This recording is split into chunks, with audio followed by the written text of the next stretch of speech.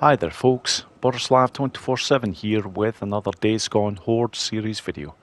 And on this video I am focusing all my attention on the White King Mine Horde. A very fun horde to take on indeed folks, and a lot of easy kill areas that are available for this particular horde. So let's get to it. Right folks, as always, a bit of information about this horde before going to town on them. This horde is 50 strong. It is one of 3 hordes that are unlocked from the very start of the game, and it is located in the northwest of the Cascade region. Now I've got the map up on screen right now folks, so I'm just going to focus on the 3 areas that this will basically take place from for the killings. You will either have them at their daytime location, which is right there. If you are taking them on at night, it will either be at their watering grounds, which is right there on the map folks, or a good bit further along they also have their feeding location, which is right there. Over the course of this video I actually have 3 easy kill areas for this particular horde, as well as 1 or 2 other runs, so let's get to it folks. Right then folks, on to the first method, and this is a conventional method. Basically folks, the whole plan for this one is to basically go into their mine, fire in a grenade, basically have them chase me out, and then basically take care of the rest outside. Most of my conventional runs usually always have 1 or 2 resources involved in getting the job done, but this is a little extra that I like to add, and it's basically the bike placement. I put it there so it will basically funnel the freakers very nicely when they get to that point. Not only that, it will actually hold 1 or 2 of them back as well. So this is okay, this is a tad unusual. It's not very often you get one of them sneaking about, but if I can take it out with stealth I will. No, it's going to be frickin' melee unfortunately, but never mind, that's okay. Right, here is the game plan. It's going to be 1 frag grenade, and I don't care if they see me, hence why the light is on. That should take out round about 30, maybe not. Given the way that this particular horde actually resides in the mines, it probably won't have taken up 30. So I'm just basically waiting for them to start coming through, and then I'm going to hit them hard with some gunplay. From there, I'm just going to redirect them up to this area here. This is just basically just to give me a bit of time, especially if you're playing this at the very beginning of Days Gone. You maybe don't have the ability where you can actually reload while on the run, so you can essentially use that section in order to get your gun reloaded. But anyhow folks, this horde is just about done. There is very few of them left yet, just that one right there, and that's it folks. That is my conventional method. Job done. Okay, on to the first easy kill area. Right then folks, on to the first easy kill location, and this is during the daytime. So basically I'm just going to park the bike there, basically because that right beside that bike there is a rock, and you can actually get onto that rock very easily, and I will show exactly how to do that in just a second. But the game plan is basically this folks. I'm looking to get into the mine here, just get the horde's attention, a little bit of gunplay, basically have them all chase me to that location I'm going to be heading to, and then from there I'm just going to take them out with the SAF-12. Again, I'm using really low-grade weapons at the moment, just to show just how easy these methods actually are. As this series progresses and I start going to some of the other regions that have larger numbers, I will start to show guns that are relevant to what you probably have at that stage in the game. But right now, it's looking to get onto this rock area, and that's how you do it. You just basically climb over that area that I did, get to this rock area, and then you're good.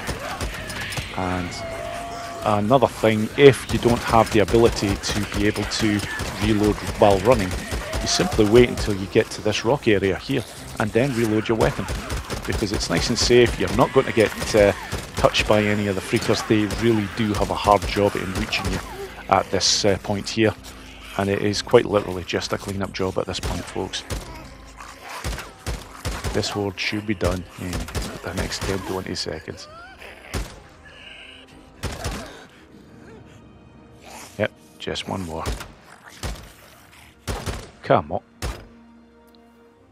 Okay. That's not the entire horde. Not a problem. If there is any left, there ain't going to be many. So it's just a case of going into the mine now and just cleaning up what is left to take care of. And I am actually amazed that there is one in here. Then again, it might be two, might be three. There's definitely at least one in here.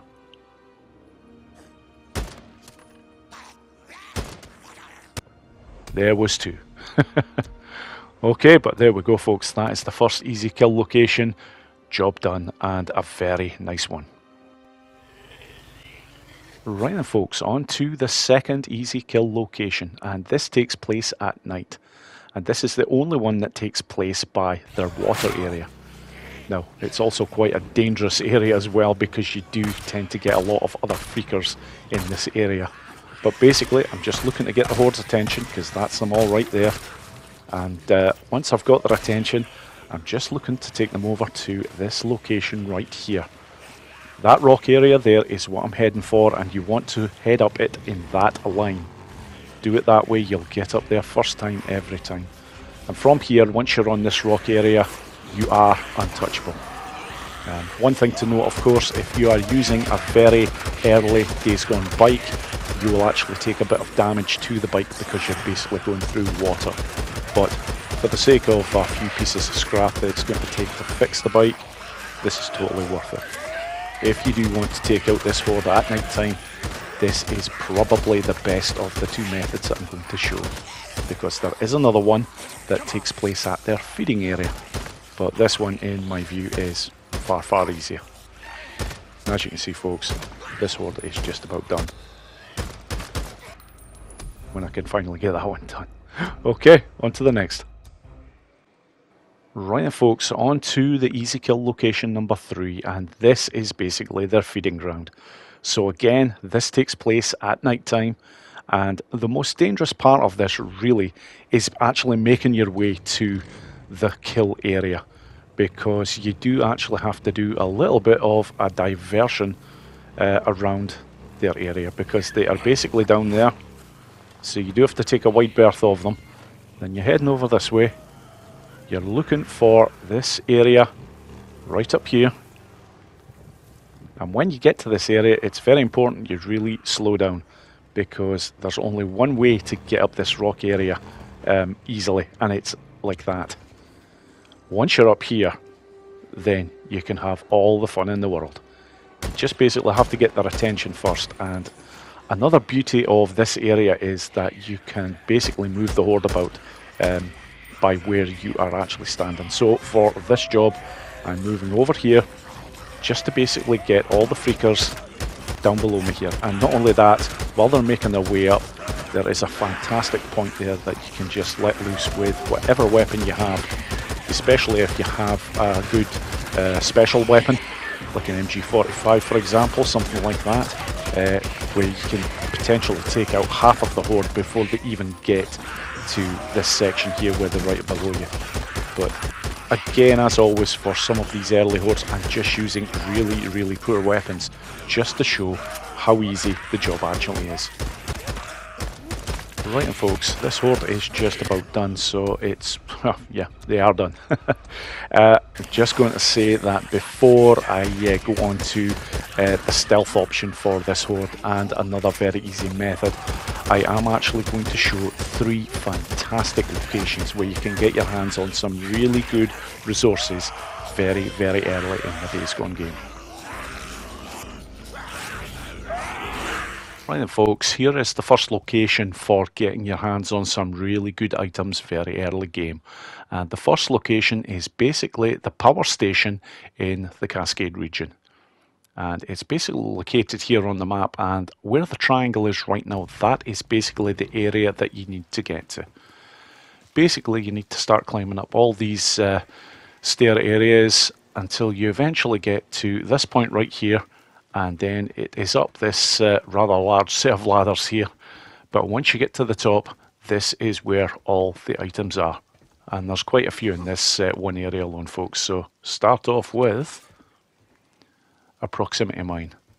Fantastic to have early game. As well as this, you also get one flashbang and one frag grenade. I'm full up on medkits at this point, but there is a medkit there. There is also a melee weapon, a sledgehammer, and then you have a pipe bomb and an attractor bomb. All in all, just for that one location, a fantastic haul to get, folks.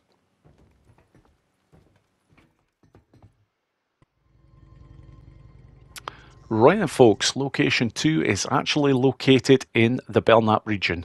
Albeit in the northern area, it's actually in the town of Marion Forks, and the first house is right here on the map, folks.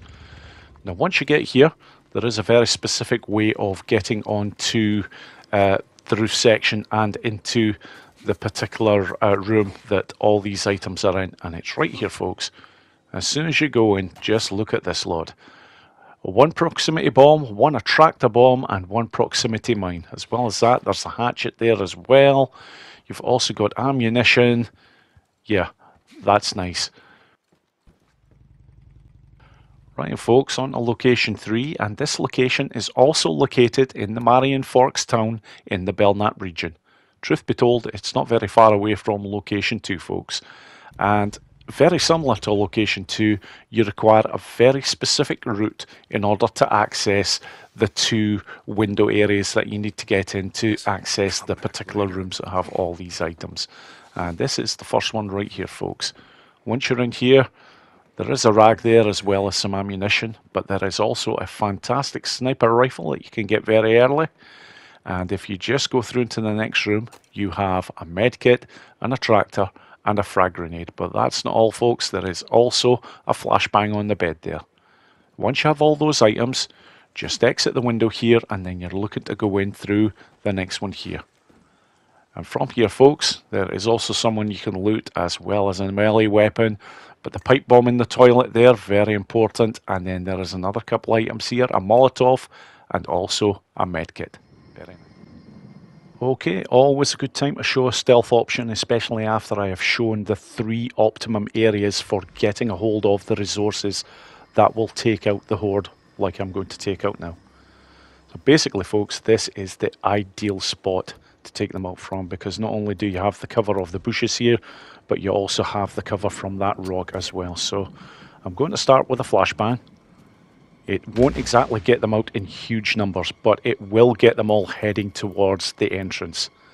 And from there, I'm basically going to hit them with 2 attractors and basically 1 pipe bomb and 1 grenade.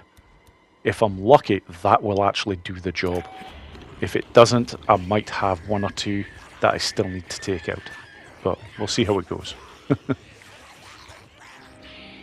Right, at this point, I'm basically just trying to wait a bit before actually throwing this pipe bomb, because that is the first that I'm going to go with. Pipe bomb will basically take out 20 freakers if they are well congregated. And the idea here is basically to take out the first 20, and then another attractor goes in, and if I've taken out 20 with the first, then I should, hopefully, take them all out with the next weapon I'm going to use, which is a grenade. I think that's just about them all. Son of a bitch. I just seen that one running just after the grenade had gone off. Never mind, it is only 1 left, so at this point I'm not going to use anything else from my resources on 1 freaker. It's just going to be gunplay. And that's it, folks. That is a nice stealth option should you wish to use it. Okay, on to the next run, folks. Right then, folks, just 1 run left to show, and this is the quick, easy method. It is basically what it says. If you want a really hassle-free and quick method of taking out this horde, this is how you do it. Just make sure the torch is on first and have an attractor at the ready. This is important because you want the attractor down first just to try and get as many of the numbers as close to that attractor as possible, because they are well spaced out in this mine. At this point, make sure you're armed with a grenade. 1 throw, that should take out 30 of them, and then you're looking to arm yourself with an attractor bomb. I'm going to place it there just so that you can see the devastation when this goes off. I have the gun at the ready, but it shouldn't be required. And there we go, folks. That is the White King Mine Horde well and truly dissected on this video. And that is the end of the video, folks. Thank you so much for watching, and I hope you've all enjoyed it. Take care.